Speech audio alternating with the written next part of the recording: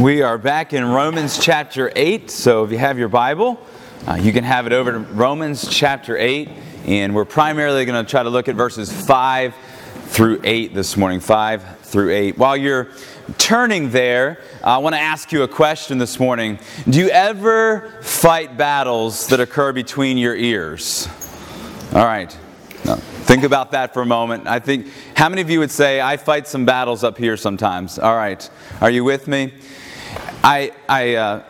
Thank you. Scream it like.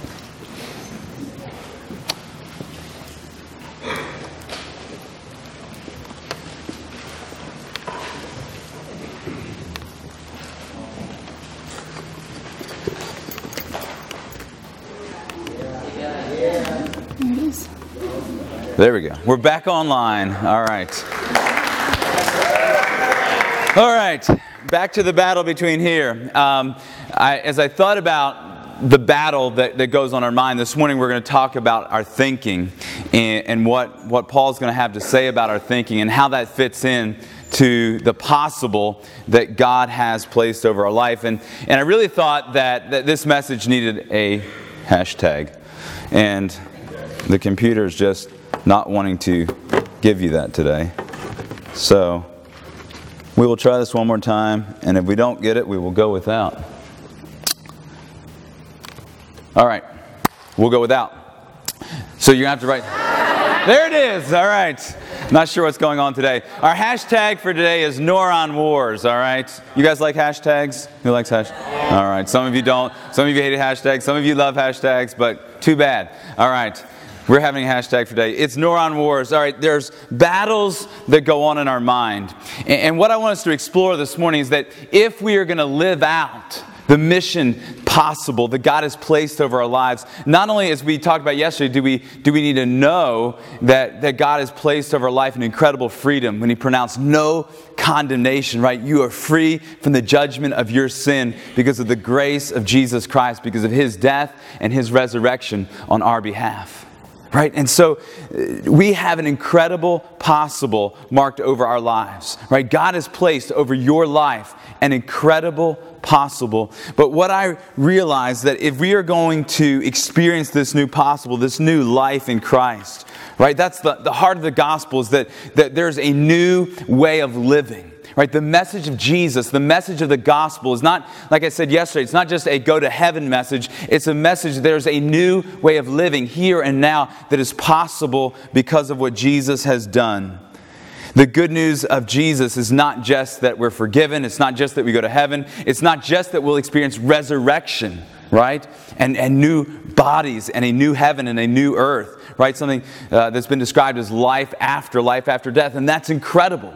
But the gospel is an invitation to a whole new way of living, a whole new way of being human, right? And so that is the life that you are called to experience and to live through Christ. But what I've realized is that sometimes it's hard to live out who we are, and sometimes we fight some incredible battles in our life, in our thinking. Have you ever noticed that? That sometimes it's hard to live out who you are in Christ because you're fighting some battles up here. And so Paul, as he writes this letter, he knew about this, right? And Paul knew, he knew about what God could do. He knew about the transformation that God could make in a life. Have you ever thought about the radical transformation that God made in the life of Paul? Right? I mean, Paul, he was a religious man, extremely religious, but he was very misguided in his religion, and he did not accept Jesus as Messiah. In fact, he persecuted those who were followers of Jesus, right? We read about that in the book of Acts. He was present when Stephen was murdered. The Bible says that Paul, as he was then known as Saul, was wreaking havoc in the church. He would travel from place to place. He would find Christians. He'd have them arrested and imprisoned, right? Saul was a religiously driven terrorist. But one day he encountered Jesus Christ, and his life was radically changed by the gospel. And he went from a religiously driven nut, right? Persecuting people, participating in their murders, to becoming the greatest proclaimer of the gospel who's ever lived. He became a mission-fueled pastor, an apostle, author of Scripture. And God marked over his life an incredible possible. And if we are going to live out our own possible, we have to fight this battle that goes on in our brains. Our brains are extremely powerful. Right? God made your brain as an extremely powerful and an extremely influential instrument. Right? There's just amazing ability up here. But because it's such a powerful thing, our thinking has a way of shaping our living. I read, well, we'll get there in a moment. Let's look at verse 5 in Romans. And we'll get there in a minute. But I want us to think about what Paul says here about how our thinking must be impacted by the gospel. Romans chapter 8, verse 5. For those who live according to the flesh set their minds on the things of the flesh. But those who live according to the Spirit set their minds on the things of the Spirit. So let's just soak in that for a moment. For those who live according to the flesh set their minds. Have you ever...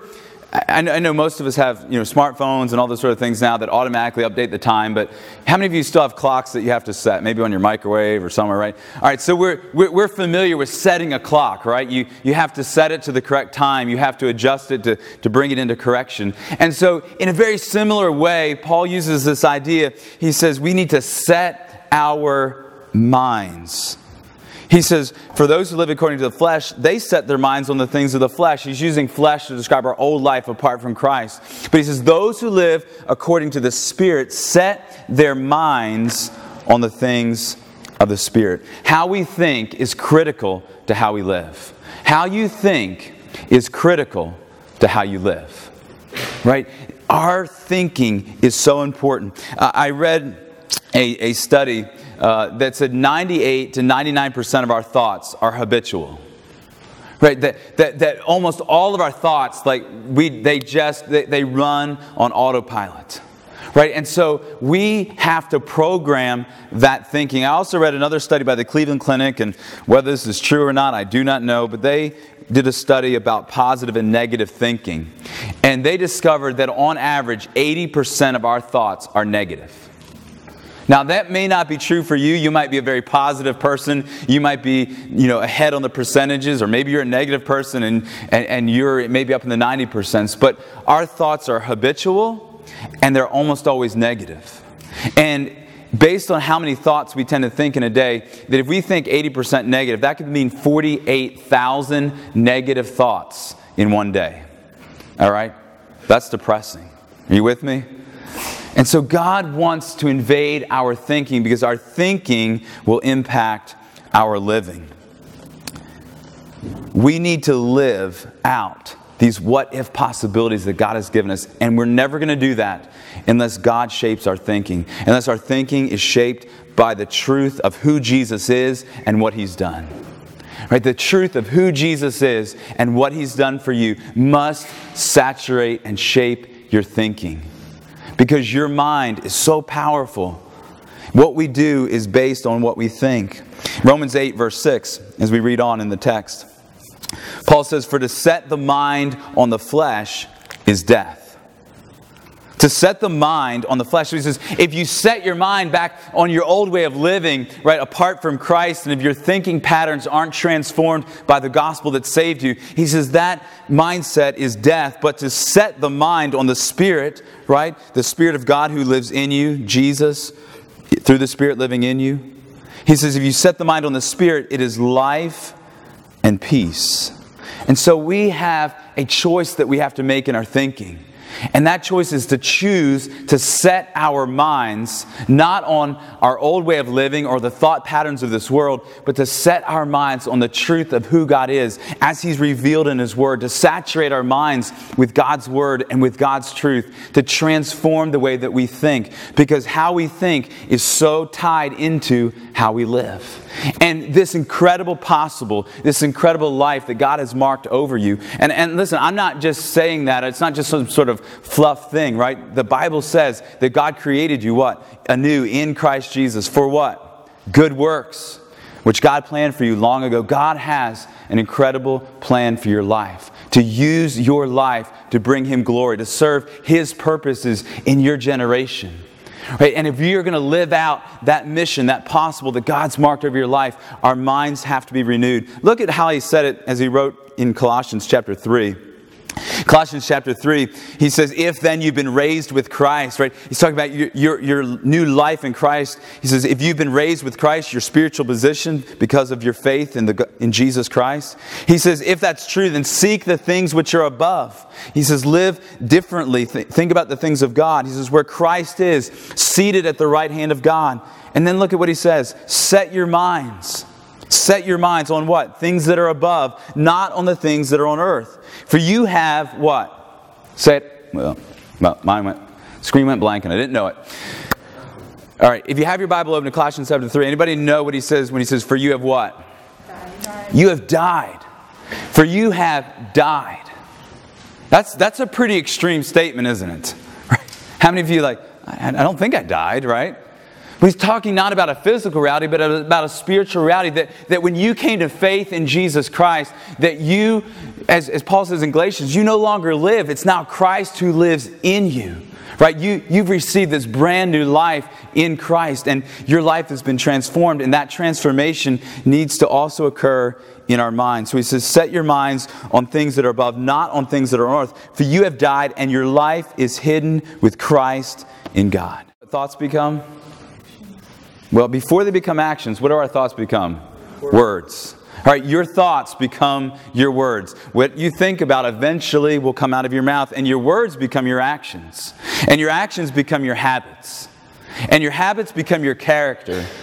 And your character becomes your destiny.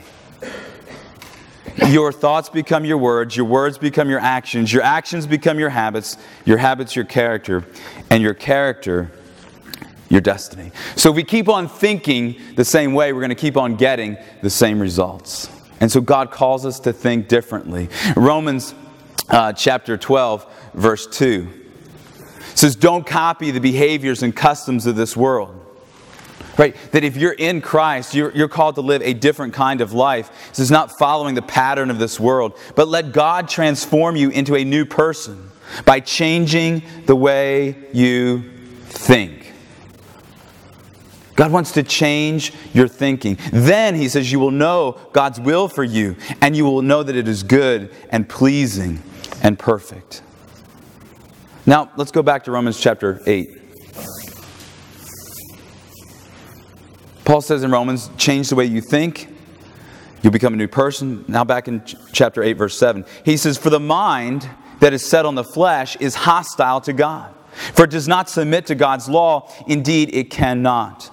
And those who are in the flesh cannot please God. He says, for the mind that is set on the flesh is hostile. It's against God. For it does not submit to God's law. Indeed, it cannot. But then he says, those who are in the flesh cannot please God. So if we go back to thinking the way we used to think, if we go back to thinking that's not transformed and renewed by the Spirit of God, by the power of God, right, we're never going to be able to live a life that pleases God. And really, that ought to be the aim, the goal of our life, right? I mean, that's what Paul said about his life. He says, I make it my aim to what? To please Him. My aim is to know Him, and my aim is to please Him, the one who loved me and gave Himself for me and died for me. And so our goal, our mission in life is to live out the new life that God is giving to us through Jesus. Right? Remember yesterday we looked at John chapter 8. Right, this woman who was caught in the act of adultery, and Jesus spoke over those powerful words, neither do I condemn you. But then what did He tell her? He says, go and what? Sin no more. And really what He was saying is, don't go back to your old way of living. Don't go back to your life of sin, your habits of sin, your patterns of sin. Go and live in the freedom that I've given you. Go and live in this grace that I'm giving you. And Jesus was able to give her that grace because soon after that encounter, He would go to a cross and He would pay the penalty for her sin and for your sin and for my sin to set her free so that she could live a new kind of life. And God has done that for you and for me. And if we're going to experience that, we've got to fight this battle that goes on in our minds. We have to set our minds on the truth of who God is and the truth of who we now are in Christ. Right? We can get into some really bad thinking patterns patterns. And Satan loves to attack our minds. He loves to attack our thinking. He would love for you to believe less about you than what God says about you, about who you are in Christ, about what Jesus has done for you. And when we think poorly, when we think badly, we'll live badly. God calls us to live lives in and through the power of His Spirit. And that begins not just in our doing, but in our thinking. And so I think of them as neuron wars. And listen, I fought a lot of these battles personally. All right, I have, my mind is one of those minds that just does not shut off. Anybody have one of those? All right. Wow, that's most of us. All right. And that can be a really good thing, but that can be a really bad thing, like when you're trying to sleep. Are you with me? Yeah. All right. And have you ever noticed that many times that's where the attacks get louder? Right? When things get quiet, when life isn't busy, right, we can fight some incredible battles. And I want you to know, if you're fighting that battle and you're struggling in your thoughts, you're normal. You saw those hands go, like we're in this together. But that does not mean that we don't fight the battle.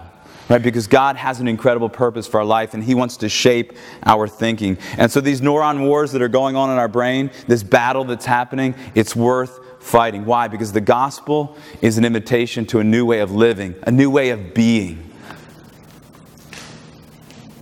God has an incredible purpose for your life. Jesus died and rose and ascended to His Father and is coming back again. And in the meantime, He invites you to this new life. A life marked by His possible. And so I just want to ask you, if you're just really honest, I would say, I know, and you have to raise your hand, but just say, I know that I've got some really, I just call it stinking thinking, all right?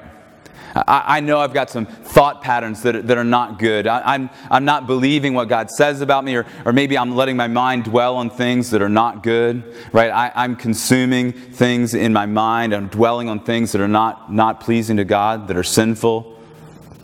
I've got some thoughts that need to be transformed. You're not alone, but I want to give you three practical things that you can do to sort of fight this battle, and then we'll close. Number one, renew your mind daily. Renew your mind daily. It is essential that if we're going to win the battle for our mind, that we renew our minds. How do we do that? Well, the primary way that we do that is through the truth of God's Word. Nothing is more powerful to renew your mind, right, than the truth of God's Word. To read God's truth, to read His Word, to read what it says about God, to read what it says about you, and to allow the truth of God to saturate your mind, because what we fill our minds with will transform the way we think, and when we transform the way we think, will transform our lives. So renew your mind daily. Make a plan to spend time in God's Word every day.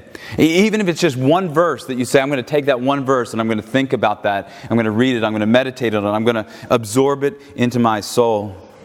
Listen to godly music, right? Music has such a, it has such a powerful way of permeating our minds, right? Renew your mind daily. Right? The battles that we fight in our mind, they have to be fought daily. Renew your mind. Spend time in God's Word. Let it shape your thinking. Number two, refresh your mind weekly. Refresh your mind weekly. What does it mean to refresh your mind?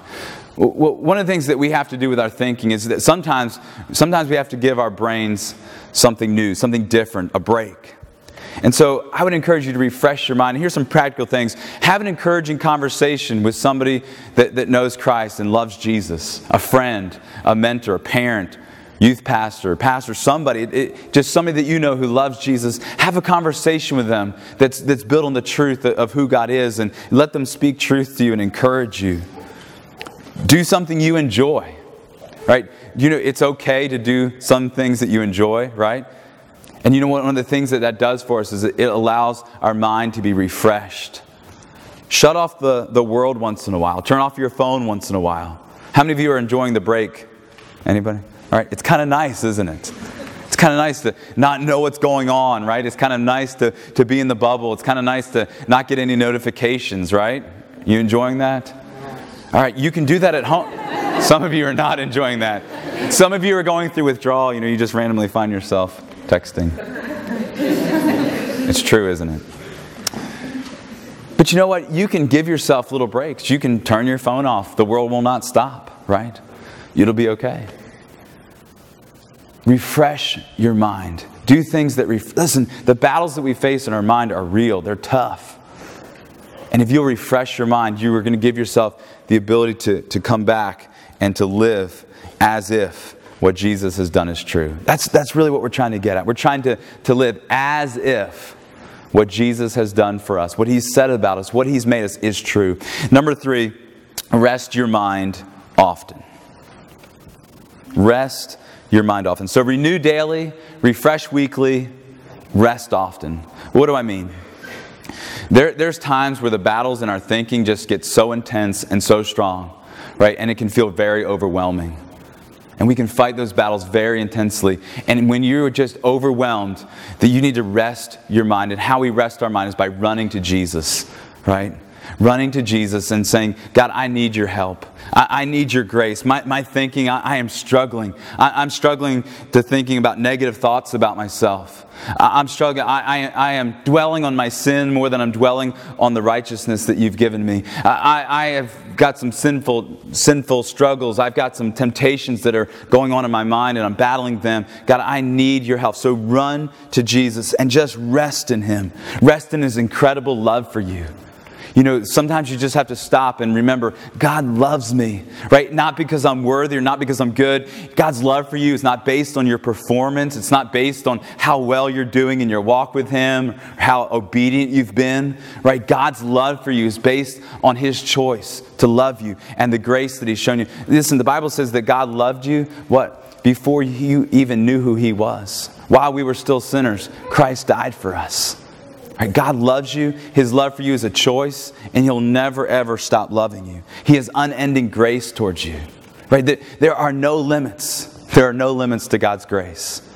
It's like the waves of the ocean that just keeps coming and coming and coming.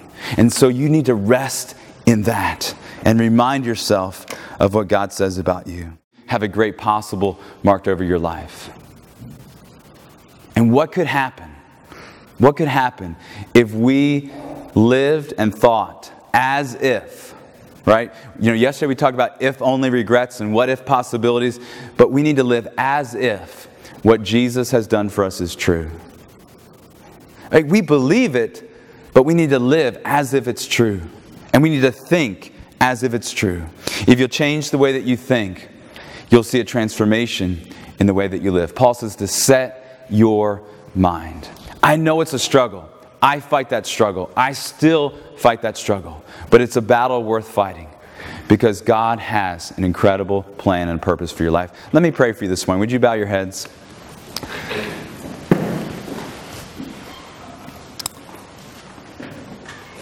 And just in the quietness of this moment, before we rush off to a busy, eventful, exciting day, a day that you're going to grow and be challenged and have an amazing day. But before we rush off into that, just with your heads bowed in a moment of reflection, how many of you would just be honest enough to say, you know, that's me today. I'm really fighting some battles in my thinking. I'm really struggling deeply, and I need God to help me. Would you just raise your hand so I could pray for you? Nobody's looking around.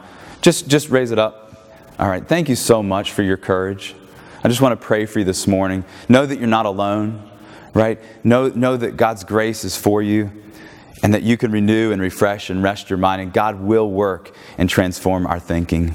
Let me pray for you. Father, I thank you for the privilege that we've had to gather together this morning. Father, I thank you for the privilege to worship you. What an amazing opportunity that we had to sing those great words that Isaac Watts penned so many years ago. Father, I thank you for that rich truth and the ability that you gave us to praise you. Father, I thank you for the incredible, powerful brains that you've given us. And yet I know that sometimes this powerful thing is not doing what we would like it to do. Father, I know sometimes we struggle in our thinking. And I know many have indicated that this morning. And Father, I just pray for them right now. I pray that they would have the power by your grace to believe about themselves what you have decreed over their lives. That they would believe and know in their minds that you love them, that you gave your Son up for them, that they are loved, that they are free, that they are yours. And Father, I pray that that thinking would begin to transform their living. Father, that they might be able to live lives that please you and honor you and glorify you and fulfill the purposes for which you saved them.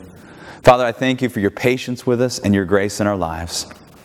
Father, transform the way that we think, that we might live out the possible that you've marked over our lives. And we ask this in Jesus' name. Amen.